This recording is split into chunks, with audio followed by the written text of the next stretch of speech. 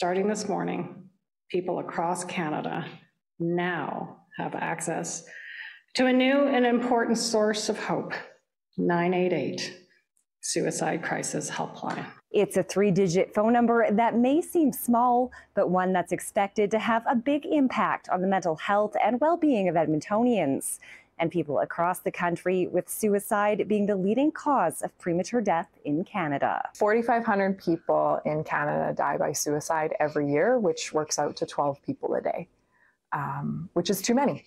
That's too many. And so services like 988 are coming into being to hopefully reduce that number. Anyone looking for mental health and suicide prevention support can now call or text 988, a new 3-digit number similar to 911. They can get immediate support instead of having to look up a 10-digit phone number. It connects Edmontonians and Canadians with one of 39 supports, including the Canadian Mental Health Association in Edmonton, with staff saying it's extremely important. When you're in that space of crisis, trying to navigate and figure out where to turn is really not what we want people to be doing.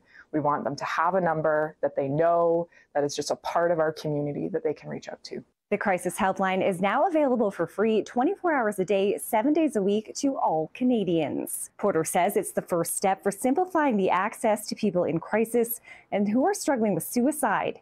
She says 988 is in addition to 211, which will also continue to provide resources to Edmontonians in need. 988 is for if you are struggling with thoughts of suicide and in crisis and need someone to talk to.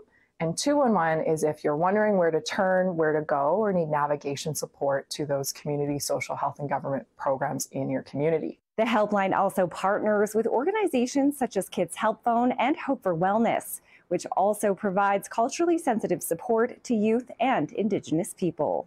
Porter says the line will be answered locally first, but that it also allows for overflow capacity, meaning if someone in Edmonton is unavailable, a live person will still answer from elsewhere to provide immediate, empathetic support. From Edmonton, Adrienne South, City News.